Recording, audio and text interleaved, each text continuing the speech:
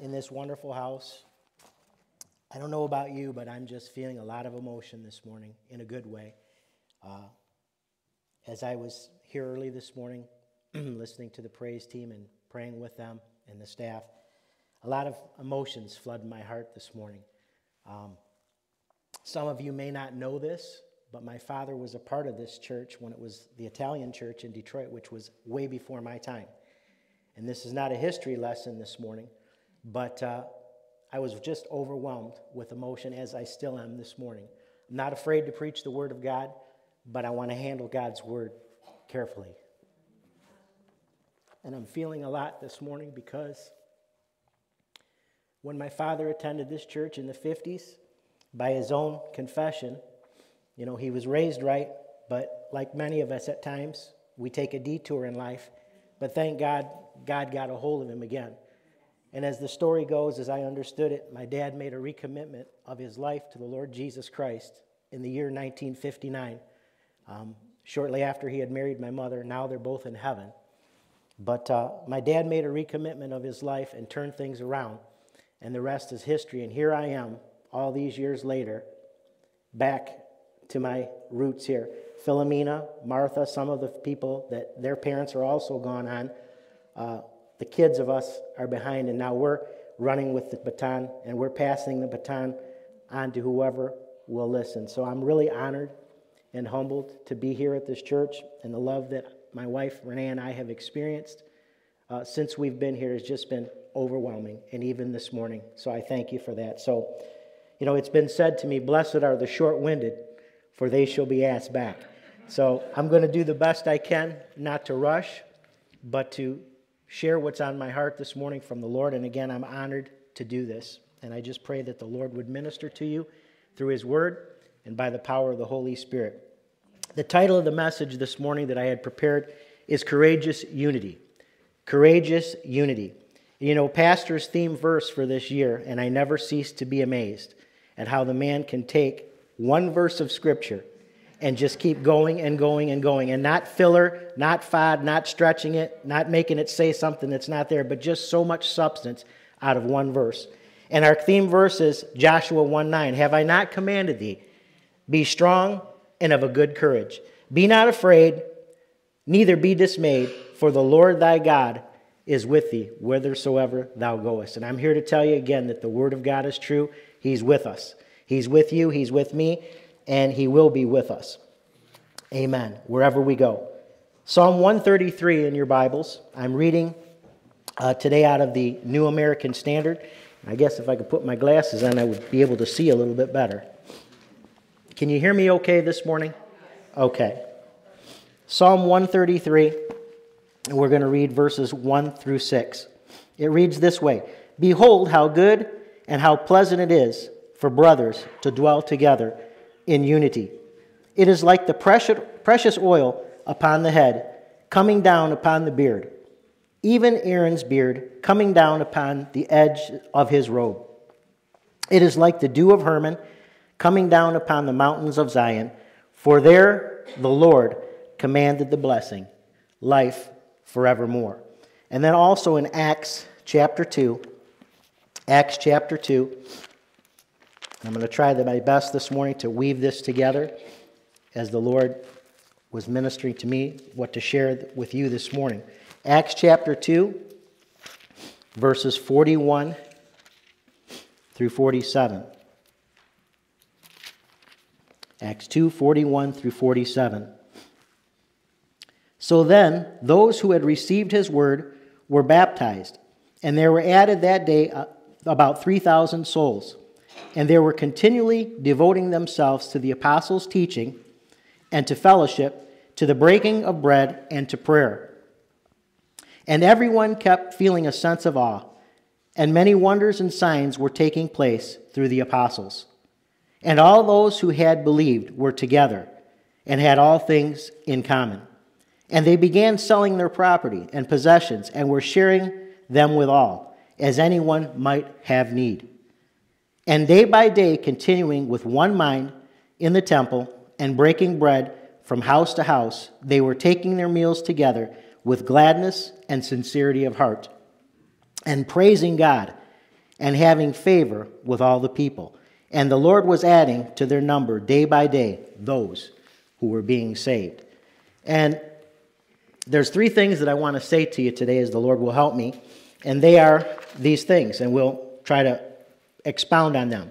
I want to define what unity is and what it isn't. Also, unity is a choice. And the third thing is where there is unity, it brings God's blessing. And I was talking to my wife last night and this morning, and she made an interesting comment to me, which is very true. You know, we talk about unity, but how many know it starts in the home? We have to be united as husband and wife. And we're not knocking anyone who's had issues, because there's no perfect person, there's no perfect family, there's no perfect church, there's no perfect marriage, but we have to be united. Can I hear an amen? We have to be on the same page. We have to be united as a family. We have to be united, first of all, with the Lord ourselves, then with our mate, with our family, and then how many know that when our families are right, it pours over into the church family. And when the church family is in unity and in one accord, God's blessing is commanded. It'll come. We won't have to try to manufacture it. We won't have to work for it. But when we're on one accord with the Lord, with one another, it just is an outflow, and God's blessing comes. So the central truth that I want to get across to you today is that Jesus prayed for a united church. He prayed for a united church, that we would be one.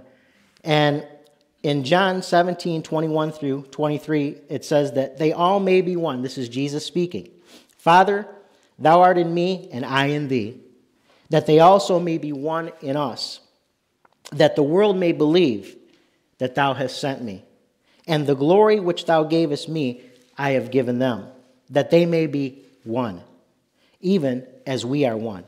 I in them, and thou in me, that they may be made perfect in one, and that the world may know that thou hast sent me, and that thou hast loved me. How many know that when we're in one accord with the Lord, one accord with one another, the Lord will know that God loves us, and he loves them through us, because we're being an example. And, you know, I look around at this church, and since we've been here, I believe it's 3 years now, we've been welcomed in, we've been loved on, and of course, again this morning, and we're just honored to do that and be here this morning. But where there's unity, the power of God can flow. And there's so much potential. And before we even got started, before all you came this morning, we were praying, the first note of the song, I just broke out in tears. Just overwhelmed with the goodness of God and the potential that is in this house. God is at work here in this house, and he's doing a good work through you and me, and there's greater works yet to be done. God is desiring that we would go forward, and God wants to see great things yet in this house of God here, Bethel, here in Warren, Michigan. And I'm honored to be a part of it, and I know that you are. And I just want to promote unity. I want to encourage unity, and I want to inspire you to unity in your home, in your marriage, in your church family, in your community, because God wants to do great things. There's so much division in the world today, just so much. You know, I've just turned 56 years old, which doesn't mean that I know a lot, but I'm getting some gray hair, so with that comes some experience and some wisdom. Can I hear an amen? Amen. Some of you young ones yet that don't know nothing about that, wait a while. It'll happen. It comes naturally. But just embrace it, because the Bible said that gray hair is a crown of glory to you if it is be found in the way of righteousness, and I believe that God's got great things for us. But there's division in this world today. And political parties, they can't work together. And I'm not here to preach politics. Come on, let me hear an amen. Amen. I'm here to preach the word. But political parties are divided. They can't even work together to get things accomplished. I've never seen it like this in my life. And many of you that are older than me say the same thing. It didn't matter what party you were from, people got along. They had their differences, but they put them aside at a certain point, and they were able to pull together and get things accomplished. In the government, in society, in communities, and churches, we're living in a time where that is not the case. Thank God, I believe we're the exception here at Bethel rather than the rule. But political parties can't even come together to get stuff done, because one thinks one way, one thinks the other way, and they can't agree, and nothing gets done. Not good. Racial and ethnic divisions separate people and cause them not to get along. Ought not to be. I want to say to you that, you know what, it's wonderful to be a part of a community that's multicultural, multi-ethnic. And you know what? We've got a little bit of everything here, and all are welcome in Jesus' name. And I'm proud of that. I'm proud of that. I'm not here to toot my own horn, but I'm going to say this, that I might be getting a little ahead of myself, but I'm just going to share what the Lord put on my heart this morning. I'm working with people in my Bible study group. Many of you don't know them. They're not here this morning or at this church necessarily, but we're all at different churches, but we come together monthly to minister. And you know, I had to humble myself as this ministry that I'm doing monthly began to grow. And I had to ask for help. And I want to tell you something, people, that was hard for me to do. Not because I'm arrogant or proud or that I think I can do it all myself, but how many know it's a trust issue? Come on now. Pastor put a lot of trust in me this morning, and I'm honored by that to share the word today, and I'm honored to rightly try to divide the word. But as my Bible study began to grow, I had to learn to work with all kinds of people. And some of them did things maybe the way I wouldn't do them. Not so traditional, not necessarily wrong, but different. Come on now. Am I preaching right? God's been stretching me. Anybody getting stretched today? How many know that God wants to stretch us? God wants to use us. And just because we're not all alike doesn't mean that God can't work through us. And I've been learning a lesson now in these 17 years of doing this Bible study, but the last 4 or 5 especially as it's grown, I've had to give things up and delegate things out as we all have to do. And I think it was Mel Rudkowski that said something to me this summer that made a lot of sense. It bore witness with my spirit. He said that unless we learn to delegate and to work with others, the ministry that we have or the activity that we're doing will never grow. We've got to learn to trust people. I understand you can't just put every Tom, Dick, and Harry involved in things and trust them, but you've got to learn at a certain point to work together with people. You've got to trust them, and you've got to go forward and have confidence in them.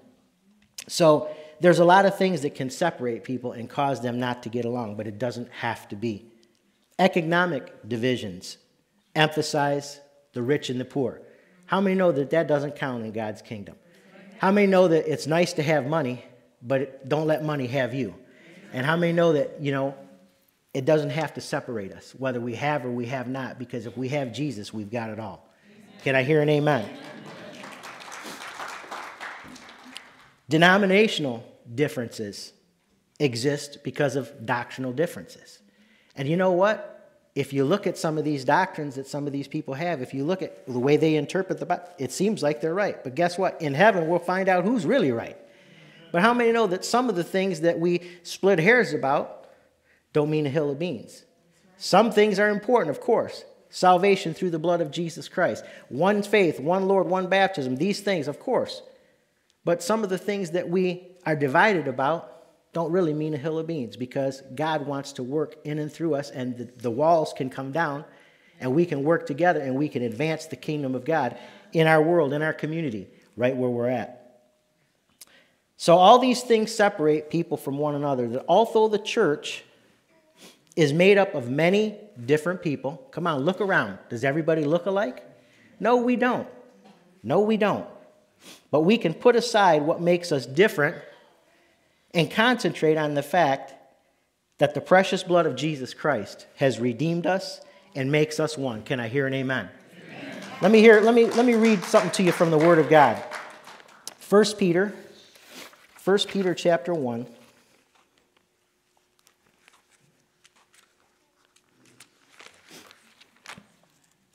1 Peter chapter 1 and verses 18 and 19.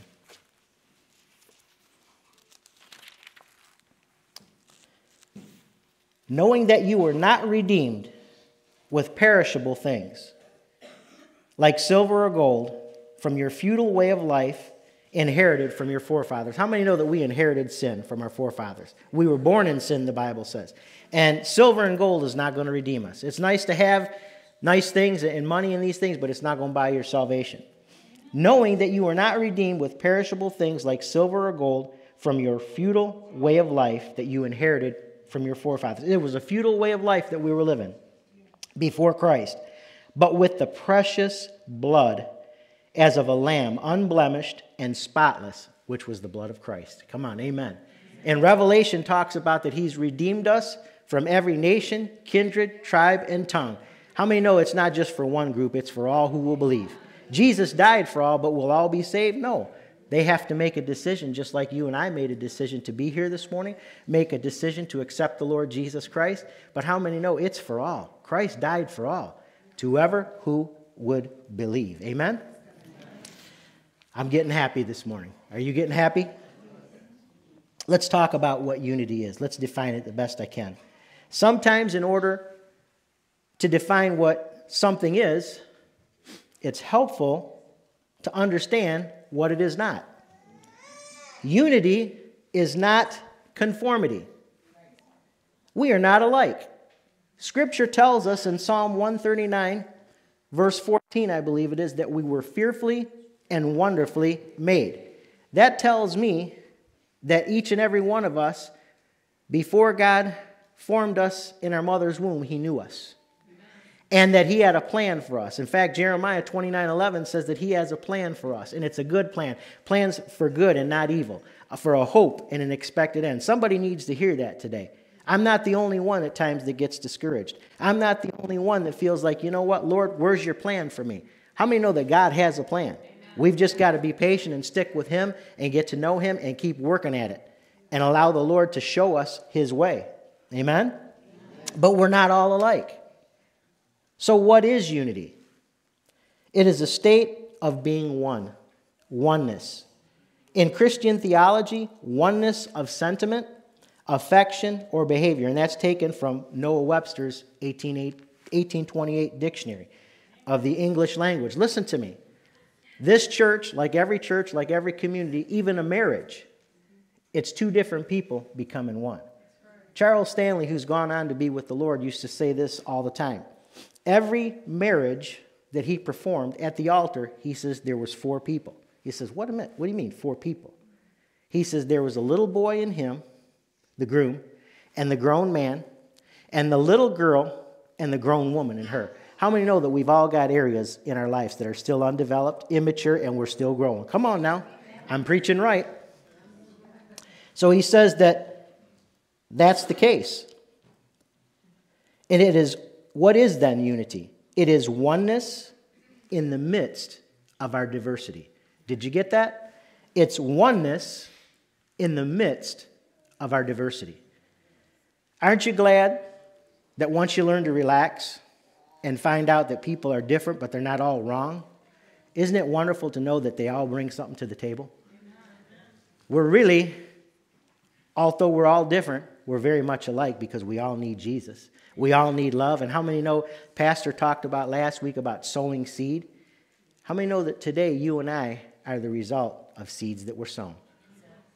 People mentored us. People helped us. We are today where we're at because somebody touched our life.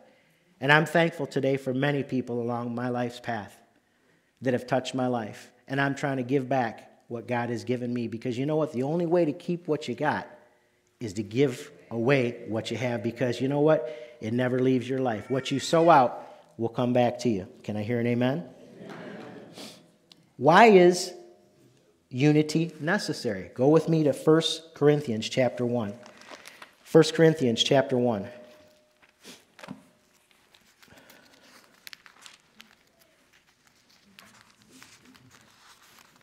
First Corinthians chapter 1 and verse 10.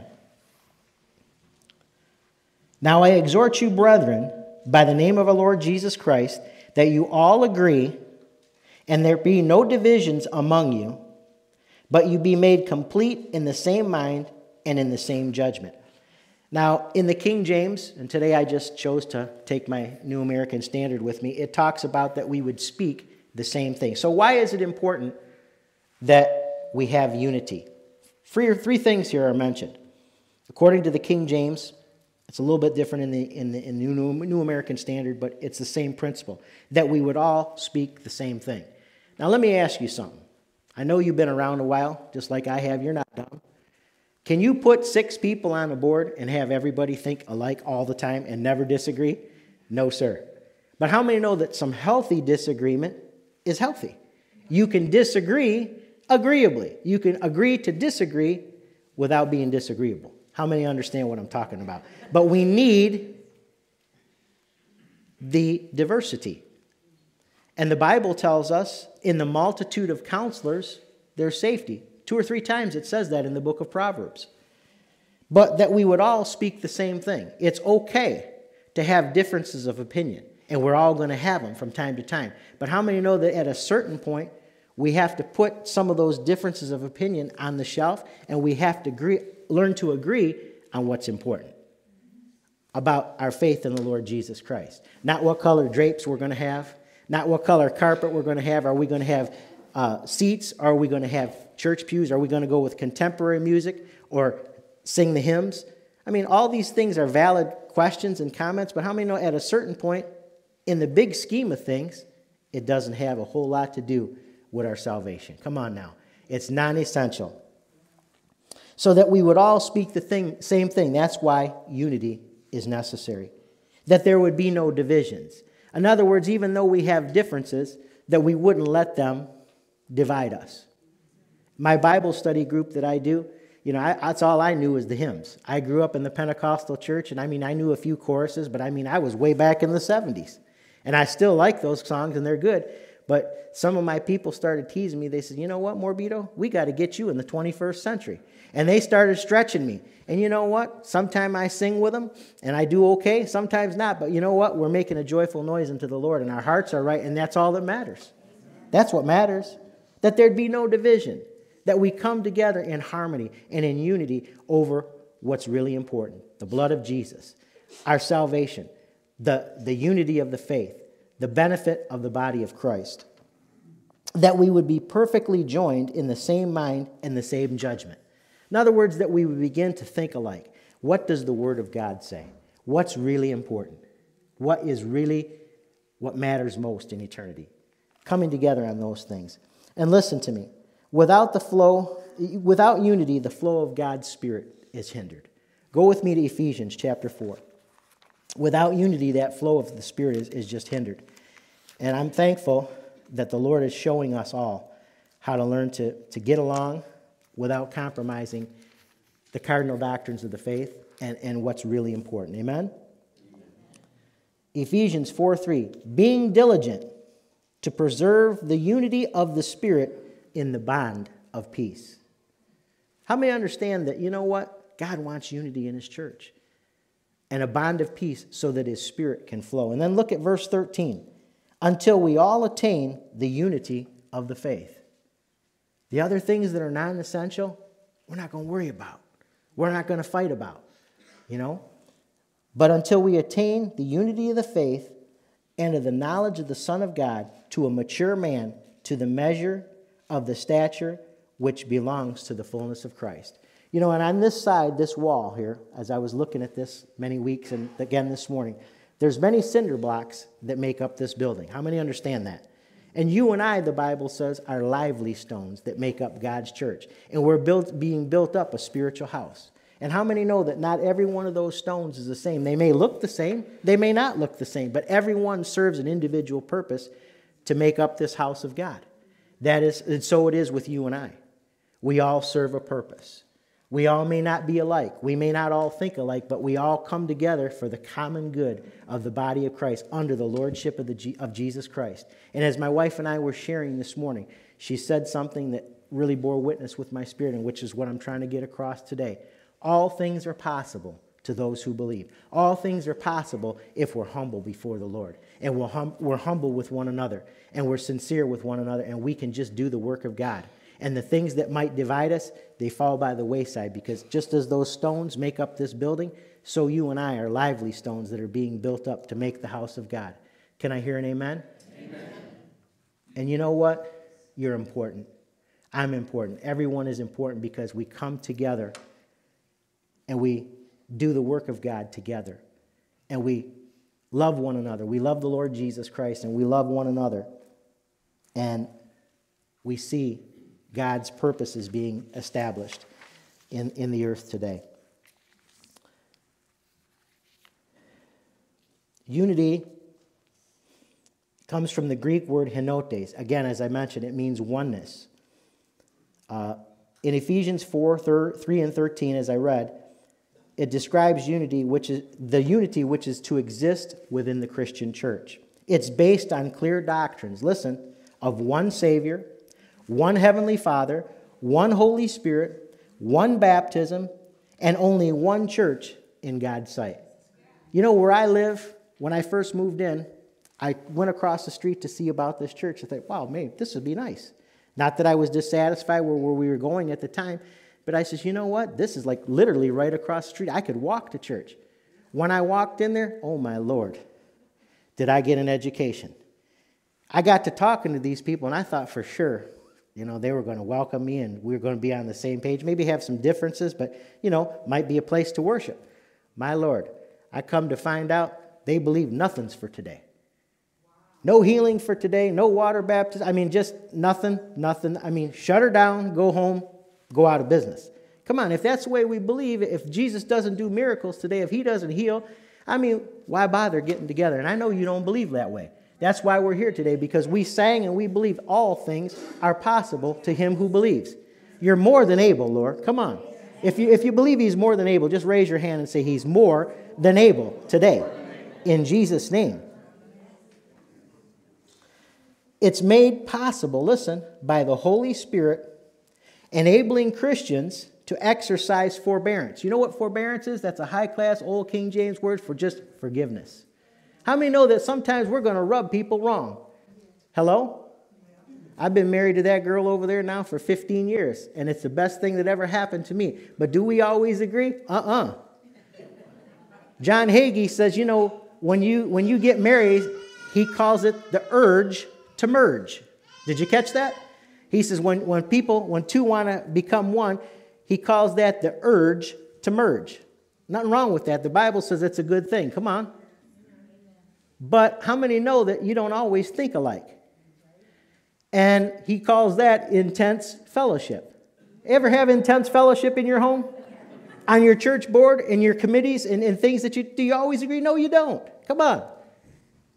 But that intense fellowship sometimes can serve either to divide you or to make you stronger, because where we may rub one another wrong, we learn to forgive and to forget and keep going forward in Jesus' name. Come on now. So it's forgiveness and loving each other, and by the humble, listen, intelligent use of gifts given to the church. The Bible said that he's given gifts to the church. Not everybody has the same gift, but how many know that when the gifts are working, and I believe they are in operation here, and I believe we're going to see more, but how many know that when everybody does their part, not more than their part, not less than their part, but when they do their part, how many know just like those stones coming together to make this building, everything fits. And everything works like it's supposed to be. Give God some praise this morning. Amen? The grand goal accomplished as in the unity of the faith, the Christian comes to the measure of the stature of the fullness of Christ. Thank God we're not what we used to be, and thank God we're not what we're going to be. God is still working on us, but he wants to see unity among us so that his Spirit can flow. The goal of this fulfillment of David's psalm extolling the excellencies of brotherly unity and of our Lord's high priestly prayer that they all may be one. Paul urges the believers here at Philippi to realize that Christian unity, by being of the same mind, maintaining the same love, united in spirit and intent, listen, on one purpose. And what is that one purpose? To love the Lord your God with all your heart and love your neighbor as yourself, and to serve the Lord in spirit and in truth. Come on now. It becomes possible, as my wife had mentioned to me, it becomes possible when each has the attitude of humility, which was characteristic of Christ. Let this mind be in you, like the Bible says, which was also in Christ Jesus. He humbled himself and took on the form of a what? Servant. That was the biggest thing that impressed me when I first came here. There was no show business. What you see is what you get. When I turned that corner, Greg, and I met some of you and Laura and different ones, and you just got to know my wife and I and just made us feel so welcome, it meant so much to us. You don't know what those hugs, those handshakes, those smiles mean to us. It really means a lot, and we try to sow it right back into you. But when we turned this corner, we saw the humility of the people, and we saw the sincerity, and there was a spirit of unity that exists here, and we give God the praise for that. In Jesus' name, say amen. Amen. Unity is a choice. Everybody say that. Unity is a choice. As I said to you, we can let our differences divide us, and we all have differences in appearance, our likes, dislikes, our music, our styles. But what's really important? What's really important? It's the intent of one purpose, glorifying the Lord Jesus Christ and seeing people come into the kingdom, seeing them saved. Isn't that right? Yes.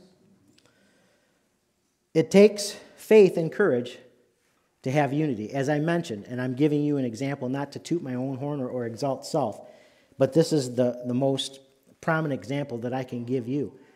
That as I begin to see my ministry grow and have need of things, I had to learn to humble myself and say, I need help. That was scary, people. It took faith and courage. And I had some intense fellowship with my wife over it because she said, we can't do that. That's my job. But I said, you're doing this. We're getting overwhelmed. How many know that sometimes you just got to say, I can't? Do you remember, Rodney, a couple of weeks ago when Pastor had us come up and he talked about Aaron and Hur, how they held up Moses' hands? How many know that we need some Aaron and Hurs in our lives to help us? Don't be ashamed to ask for help, and don't be too proud to say, can I help you in some kind of way? That's where unity comes in. But it's going to take faith. It's going to take courage because we do things in a different way sometimes. It's going to take courage to minister to people who are different than we are. When I first started going into the prisons with my father, I don't do it anymore. When my father went home to be with the Lord, I gave up the prison ministry to do what I'm doing now with the Bible study. But when he took me there as an 18-year-old boy, my mother was not thrilled about her son going into the jail. Believe me, she wasn't. But it was the best thing that ever happened to me because it gave me courage. It gave me confidence, and it gave me the ability to stand up in front of folks and preach the Word of God and to teach it. And I'm honored to do that. And I'm thankful that my dad chose to take me. But it takes faith and courage to minister to people who are different than you. Because you know what? We're afraid. What are they going to think of us? You know, I haven't been on that side of the tracks. How many know that you don't have to be in the same dredge of sin with people to tell them that Jesus loves them? How many know a little bit of love goes a long, long way? And it's going to take faith and courage to minister with people who may do things different. So I'm saying that a word to you as Pastor Stephen and Laura and different ones appeal to you to get involved in different departments and ministries of the church. Realize that, you know what, you may not be comfortable. And sometimes you can pray and get an answer. Go do this, go do that. But how many know that sometimes you're never going to know unless you try? Remember that Channel 4 commercial, that song that they just revived? Go for it, what you got to show if you don't try? Why don't you go for it? Now, I'm not going to sing today because that's not my gift, but how many know that you're not going to be able to do anything unless you try? One of the old-timers told me in the old church that I was at, he says, you know, sometimes you'll pray and God will show you. Sometimes you just got to be like a mouse trying to get to that piece of cheese, and you just start stepping out and try. And how many know that sometimes God will show you? I'm making sense today? You've got to just step out. Am I helping you today? Am I making any sense to you today? The third thing I want to get across to you is that unity brings God's blessings. Listen to me. When we minister in a spirit of unity, we're in one accord. Go with me to 1 Corinthians. 1 Corinthians chapter 3. Verses 4 through 9.